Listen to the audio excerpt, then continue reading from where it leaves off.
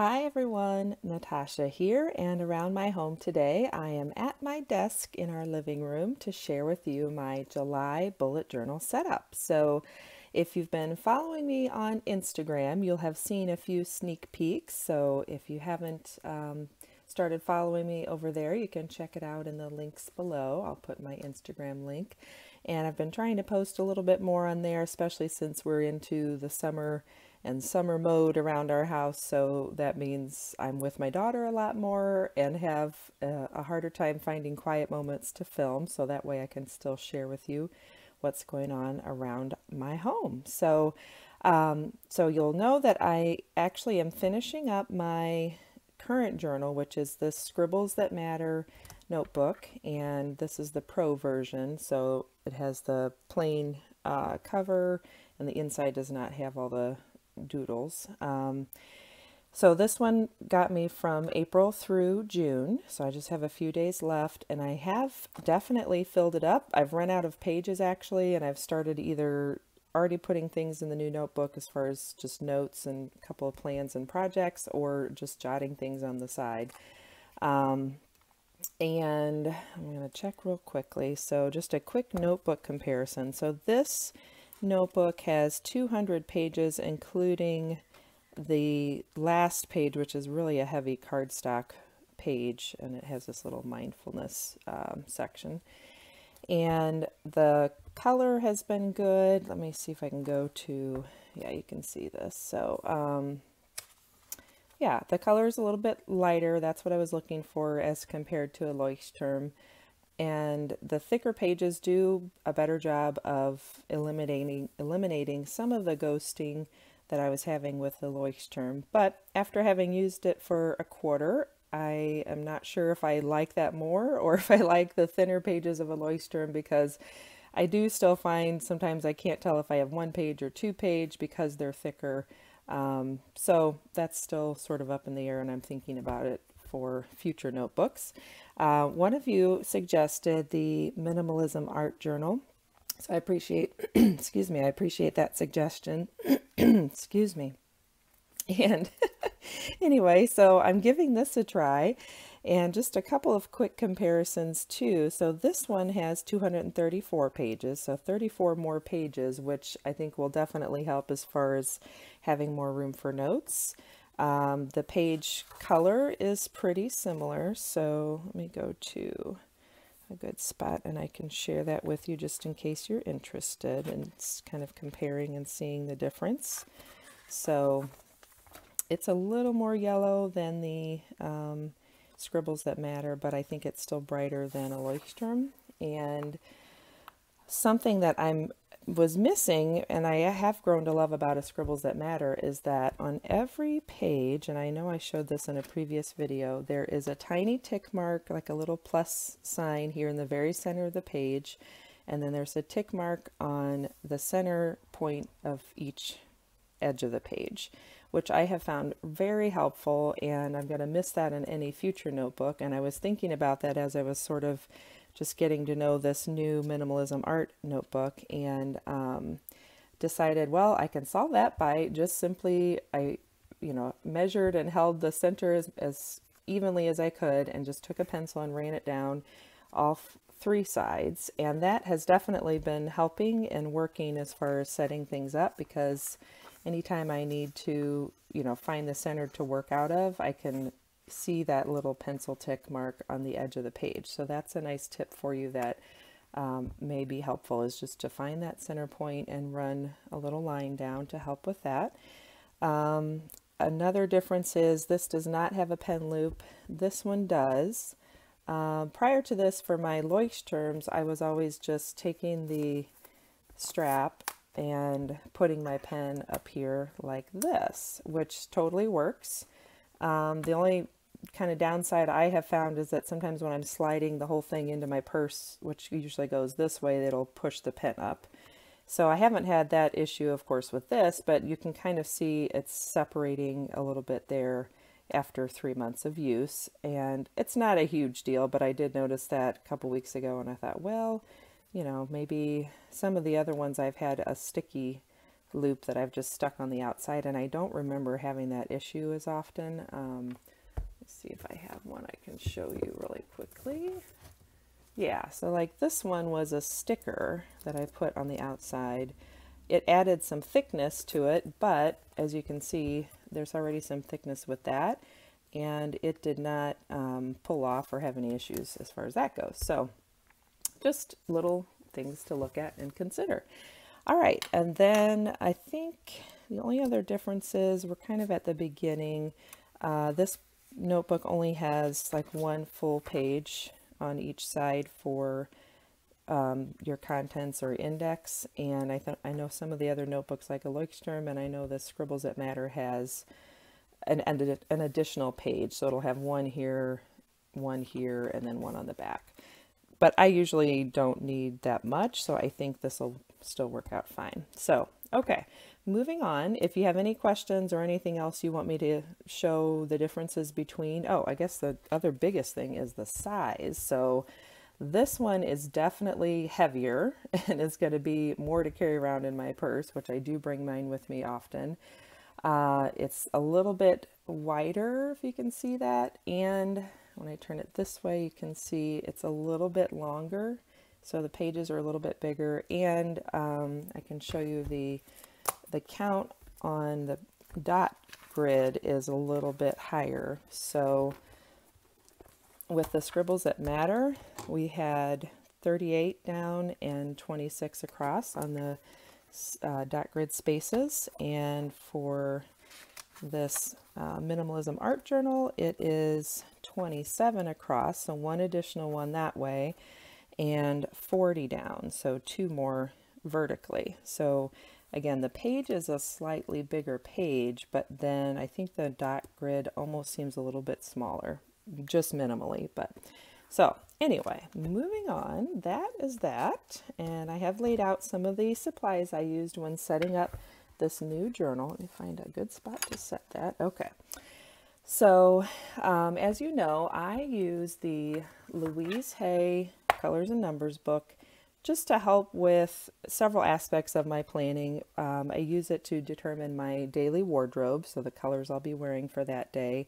And as part of that, there's a daily affirmation or daily kind of message. So, you know, at this point, I've been doing it for multiple years, so I sort of have it memorized, and I know generally that a 9 is pastels, and it's a day about humanity. Sometimes I'll open this up and read the whole thing again, but I kind of typically sort of have a basic concept of what that day is about.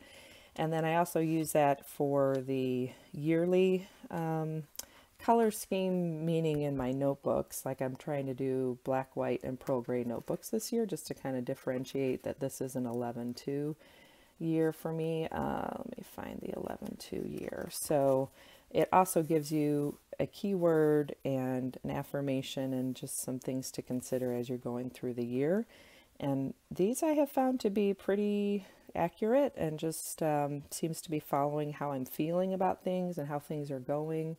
It's not an exact science, but I enjoy it, and it's just nice to have another way to look at your world, another lens to look through. So that is part of where my planning process comes in, is the color scheme is what is determined by this. So that's how I'll determine the color scheme. So for the start of this notebook, I'll just show you, I've added in, and this has become one of my new favorite things that I started doing a couple of notebooks ago, but I just took a card, and this was one I've had for quite a while, I think over a year, and it's from a friend. It's encouraging, it's, you know, upbeat. I like seeing the message on the outside and the inside, and then what I do is I use that to jot down my daily and weekly tasks. These are more like household cleaning tasks and like personal care or just personal maintenance, you know, things like refilling my supplements case so that I make sure I take my supplements every day.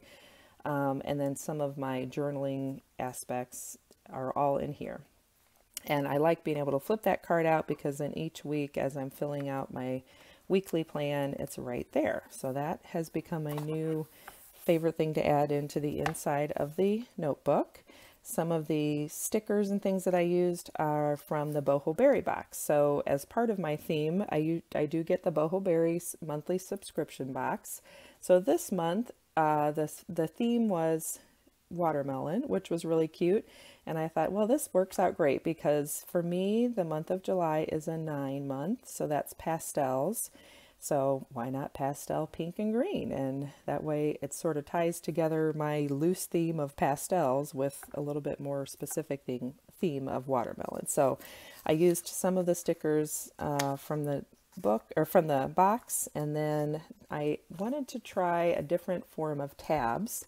So I previously have done these, which are, actually I can show you. So I use these Post-it tabs, and they're like a removable heavy-duty plastic tab, and I use my label maker to print the letters, and then I just cut them down to fit the width and the length that I need for the notebook. But it was getting tedious to be making those every month, and I wanted to try something that would be a little easier and faster.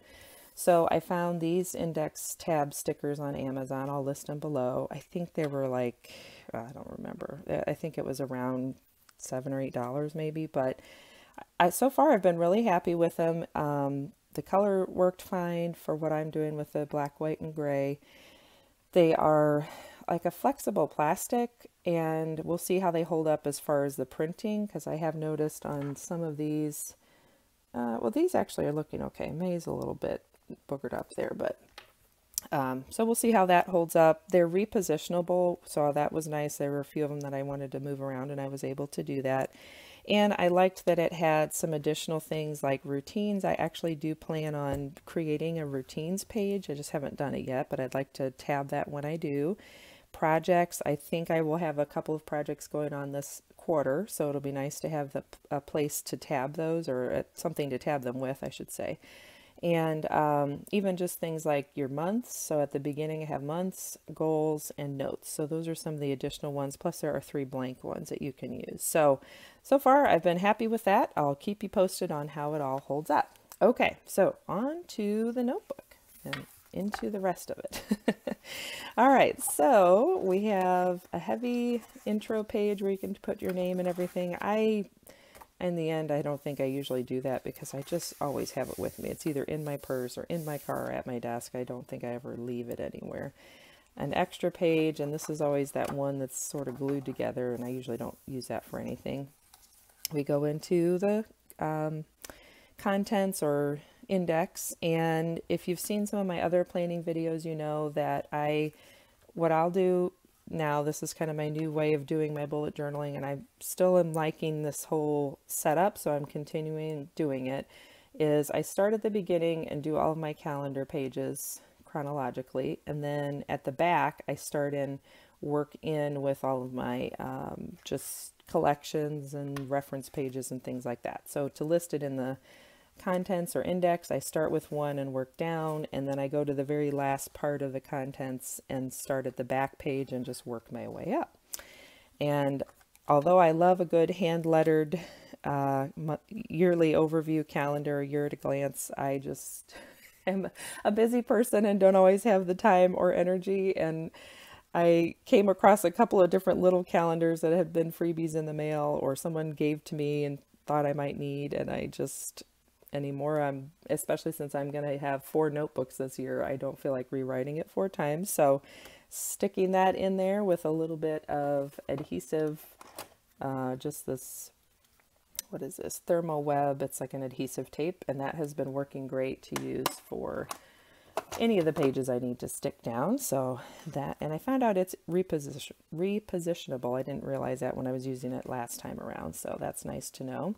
Then I go into my future log, and because I'm at least setting up a monthly page now for the 3 months in that notebook as I start the notebook, I only need the following months for the remaining part of the year. So I just have the 4th quarter months listed here, and I have found that I run out of space a lot of times, especially as we get into the second half of the year. I'm just busier, and our family schedule is busier, and our family business is busier. So having additional space, I think, will work out nicely for these 3 months that are coming up at the end of the year. Then we go into what is essentially months. So I have that tab so I can get to here or to here. So I went ahead and put in my daughter's school calendar for next year. So this will be, next spring is usually where this will come into play, is as we're getting towards the end of the year, then I might need to reference that. And then I, again, found this in some little freebie and I thought, perfect. I just trimmed it down and stuck it in there. And then as I have any other events that come up, weddings, things like that, that you are getting notice of sometimes 6 months in advance, then I have a place to jot that down.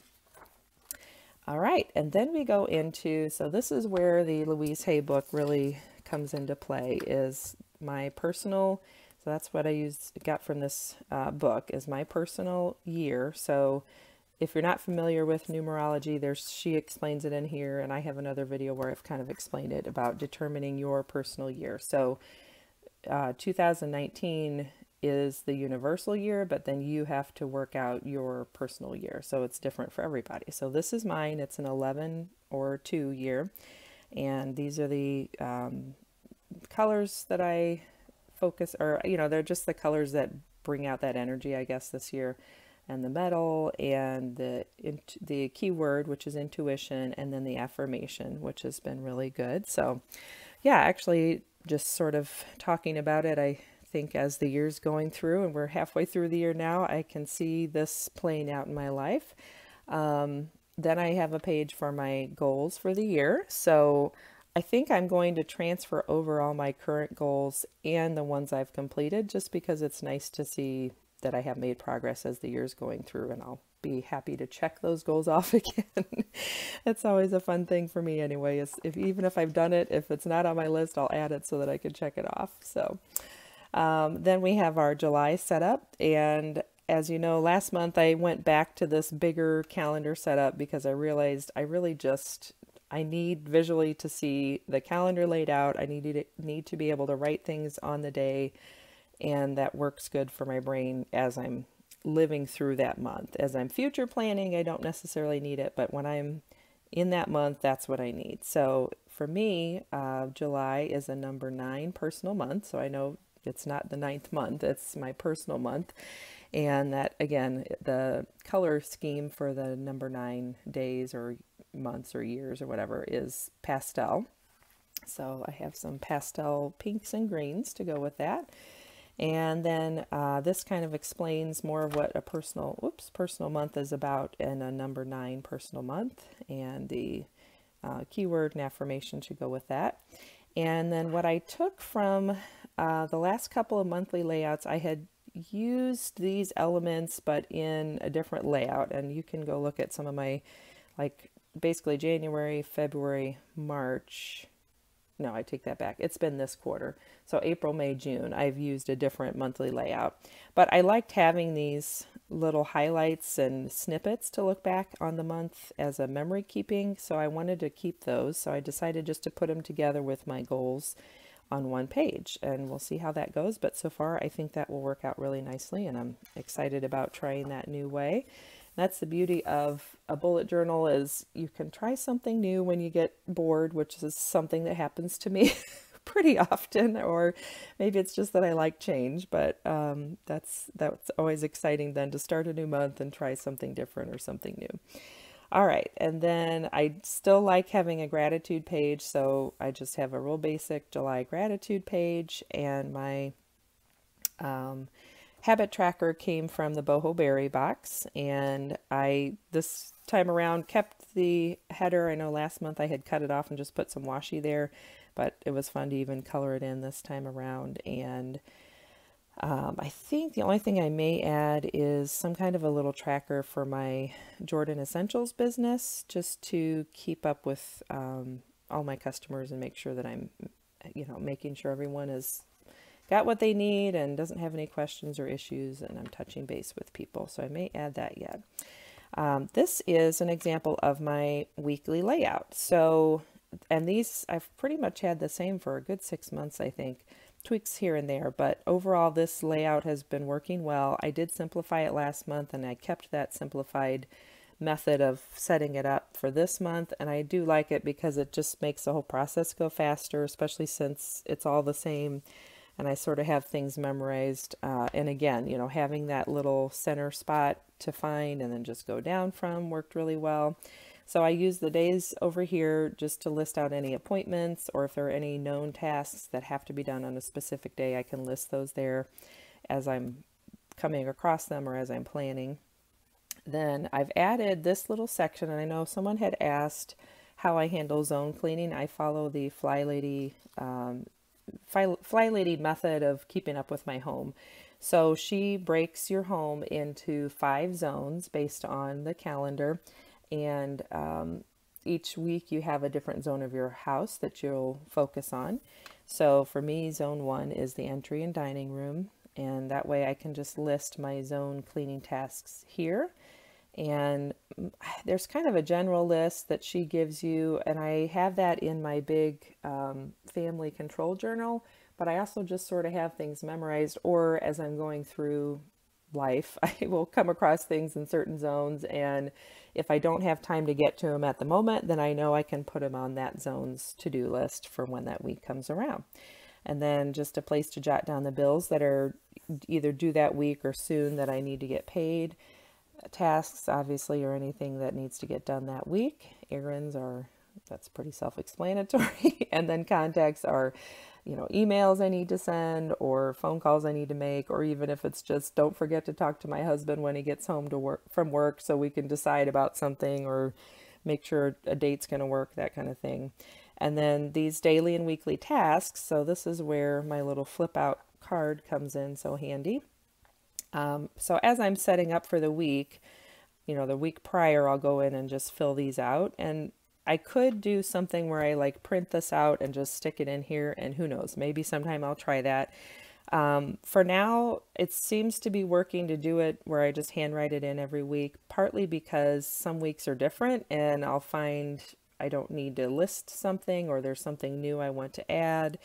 And I just tend to run into that as soon as I go through the time and effort of making something that I can print, then I want to change it, or then it doesn't meet my needs. So I've come to just keep it simple and just handwrite it, and it's easy to change that way. And one of the other things I've gone back to using a lot are the friction erasable pens, which are nice too, because it's easy to make changes. So, yeah, so that'll be daily things. So these are not necessarily things that have to be done every day. Some of them are. Some of them are things that are just done more than once a week. And so like my daughter's bath, you know, it's a couple times a week at most. And I just like having it on here to track when was the last time we had a bath. And if you have kids, you might understand that. It seems like it shouldn't be that hard to remember, but there's days where you think, I don't even know. Was it yesterday? Was it 2 days ago?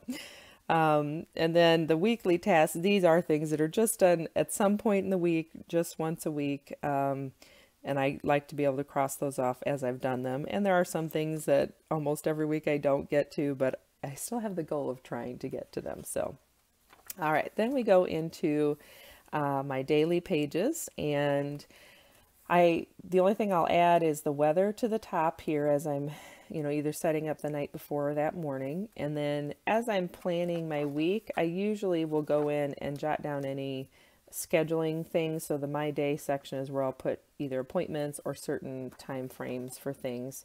And then same thing, if there are certain tasks that I know have to be done on a certain day, as I'm laying out this week, I'll transfer them to that day as well. Not always, but I try to do that when I think of it. And then if you've seen some of my other videos, you know that as I go through the day, basically these lists will get longer and longer and usually end up about here. And then either that night or usually the next morning, I will just take my pink marker back and draw another line and write notes. And then the second half or 2/3 of the page will be an area for me to journal. Currently, I've been doing more like memory keeping and sort of wrapping up how the day went. I have been looking at maybe doing some journaling like the morning of about how I want the day to go, or, you know, sort of looking forward versus looking back. I don't know, it's not an exact science, so I might do it different some days, and that's okay. It's just nice to have a dedicated space that I know I can journal in, and it doesn't have to be very much. Sometimes it's only little bullet points, sometimes it's more long form, you know, a paragraph, but it just feels good to have that space and place to do some journaling and sort of keep that in my life, even though everything's busy and it's harder to do some days. So, all right, then we just go into the next weekly layout. And as you can see, I used some of the boho berry stickers, and they're cut out because I was trying to sort of keep more, you know, writing space by not having the white. So like you can see, it would be a little bit wider of a sticker if I didn't trim it.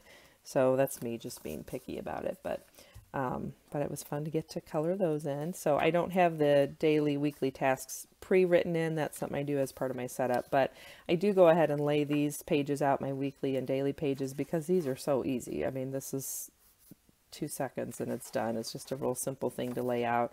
And like I said, these anymore, you know, I know that these are always 5 squares apart. It's a real basic thing. I start with this because I just find the center and then center that on it, and then I just sort of work myself out from the center.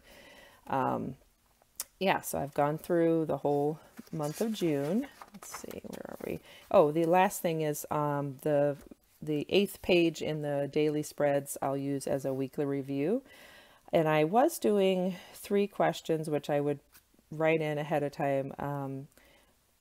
Let's see, what went well, or what worked, what did not work, and for next week.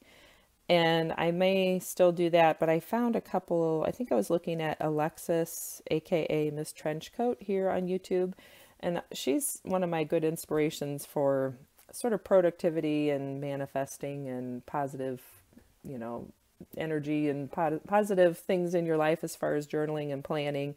And she had a couple of review prompts for the end of the week that I liked, so I may try some of hers just to see how I like it. But yeah, that's again the nice flexibility of a bullet journal, is you can try out little things like that and see if you like it. Then we have another week. It's all the same. Weekly review. And then the last, yeah. So this is the last week of July, and it goes into the first 3 days of August. And I did go ahead and switch over to my August color scheme. So for me, August is a personal month 1, which means red is the color. And I don't know, I'm not crazy about how this looks, but it's done. I was just trying to get it done. So maybe for the next, when I'm laying out August, I may take my time and get a little more creative, but that at least tells me visually, yep, we're starting the new month, and those are the days that correspond to that. And then I have my monthly review, and again, these are from Alexis, aka Miss Trenchcoat, here on YouTube, and she has her own pre-printed planner system, and you can also buy digital planning products from her, which are awesome. So if you like these kinds of things, definitely check her out. I haven't made the leap into investing in any of them yet, because I still am trying to decide if I like all of it enough to buy a pre-printed book, because that's where I'm at, as I always seem to change things or try something new. So I don't want to invest yet in something that I know I may change next month. But I like being able to get some inspiration at the same time. So these are kind of the basics of her monthly reviews, is to go over your accomplishments, what's still undone, any roadblocks or things that, you know, made it a challenge to get things completed, and then any lessons going forward. And then she has unfinished projects, and then these checklists are nice because as I'm planning and wrapping things up at the end of the month, I can go through and make sure I've gotten everything added, and then just a nice little brain dump section. And then that brings me to how I decided to do my months forward in the book. And I will say, one of my nice followers had suggested that she does all of the months at the beginning of her book, and then just does the daily and weekly pages as she goes along. And I contemplated trying that, and honestly, I just forgot about it until I'd already done my first full month of setup, and it was too late to go back and have all the months at the beginning. But I did think that's a nice way to do it, where you can have your monthly setups there for pre-planning, and you're not having to do a lot of transferring but still keep sort of the bullet journal concept of just doing one page at a time as you go. So maybe I'll try that for the next notebook. So thank you for that suggestion. So what I've done is I've decided just to do the kind of traditional bullet journal monthly layout where you just do the date along the side and the days of the week.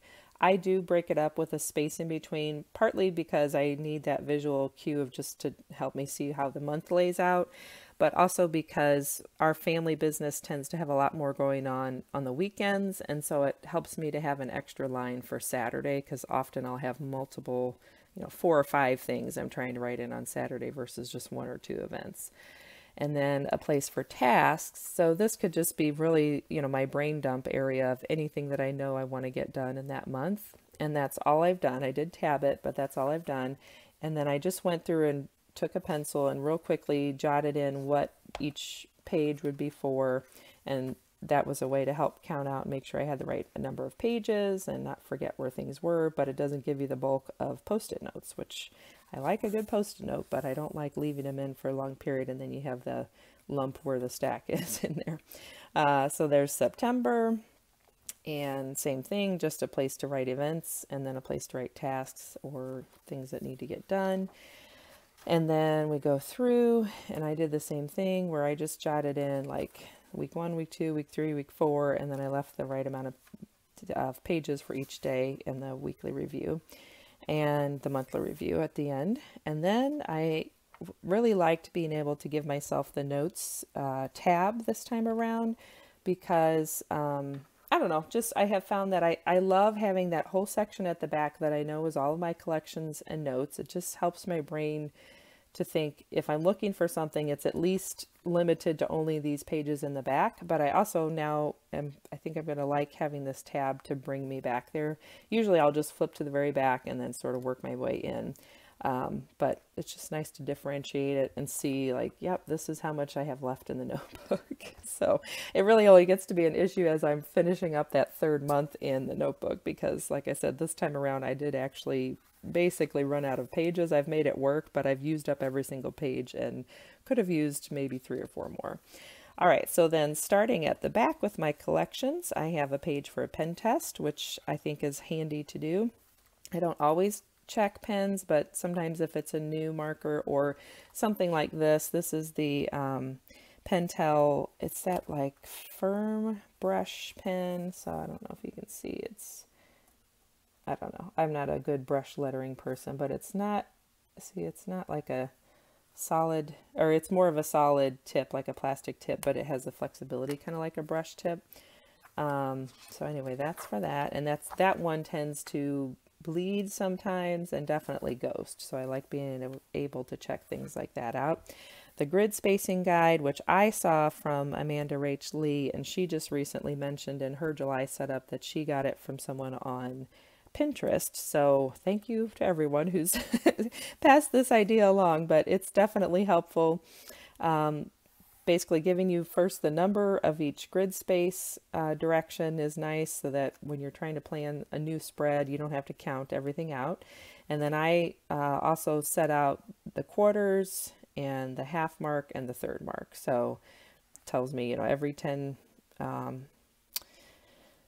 grid spaces is a quarter, which I guess I missed adding my blue one right there, but I know it's 10 up from the bottom. And then the thirds are a little tricky on this one because it's an even number. There's 40. So, and kind of the same way with going across, there's 27. So making that into quarters was kind of tricky, but it's okay. You just make it work, right?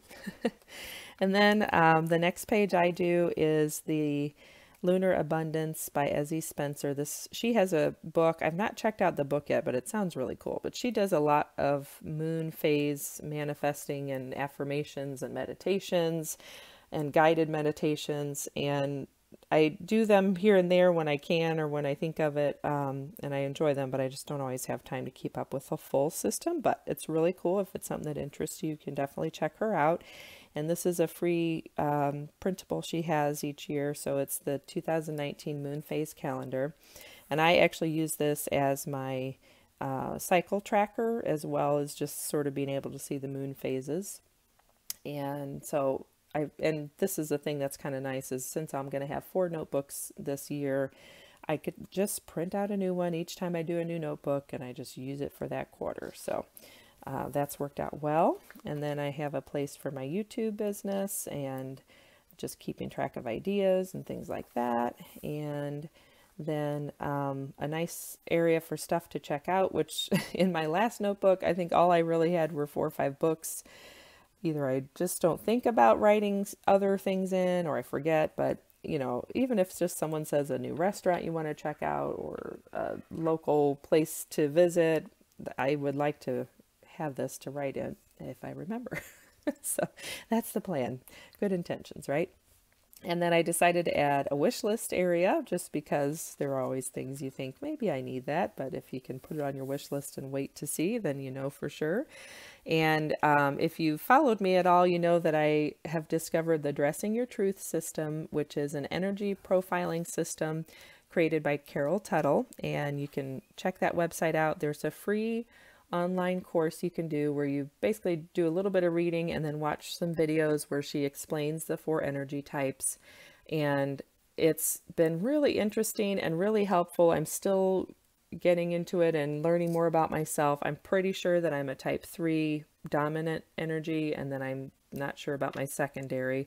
But anyway, this is her little chart she recently came out with, and I just like having it because there's people in my life that I'll talk to about it, and sometimes we'll say, well, what is the type that has this color, or what is the type that has this characteristic or shapes? And it's nice to have a little quick reference page. So again, anything I can print and just stick in here works for me.